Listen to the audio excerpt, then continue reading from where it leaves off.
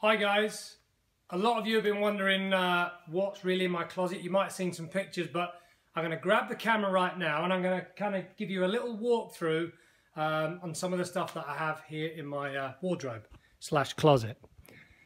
So here are the tartan trousers. We got technical trousers. We have some classic tartans. We have the technical tartans. Here, this selection right here are all of my technical trousers right there. So the performance ones.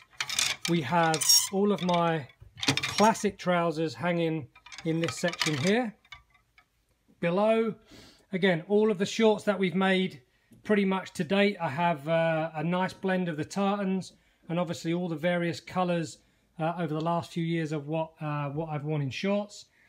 Here are all of the classic tour shirts, my tour logoed shirts, ready for play. We move across into the raglan shirts, and obviously, as you can see, there's quite a few colours there. And then all of the other shirts that we have, which are mainly you know, colour blocked into different ways. So all of the other style shirts. So I kind of break up between the solid shirts and these just to distinguish them, so it's easy for packing. Obviously, we've got the outer garments, the waterproof top, the wind cheater up here, down into the sweaters, jumpers as I call it. So I've got the colour range of the slipovers, the v-necks, the pattern, all the styles of sweaters here, or again all ready to go, colour matched. Lots of visors there to for me to actually coordinate with those. I've obviously got some casual sweaters.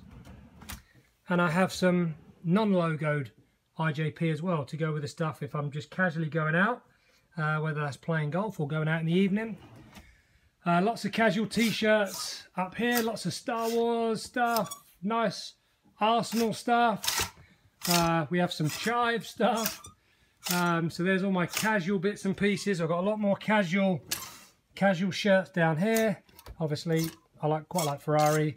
Some Lululemon stuff, and then obviously again some unlogoed. I've got some sample stuff which, you know, the office send me sample bits so I can test them, check the fabric, check the materials, see how I like them.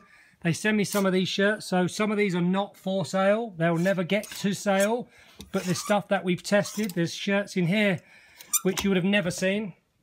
Shirts like this that we've sampled, that I might go ahead and wear just casually, but you know, limited stuff that we can't get. Lots of suits, loads of different suits, obviously a load of shirts, section of jeans, section of hooded stuff, so whether that's tracksuit tops, but a number of Orlando Magic jacket, and then we have a couple of pairs of shoes. I've got a bit of a fetish for nice shoes, so some crazy boots, some high tops. And there you have it. There's a selection and there's a little intake into my closet wardrobe.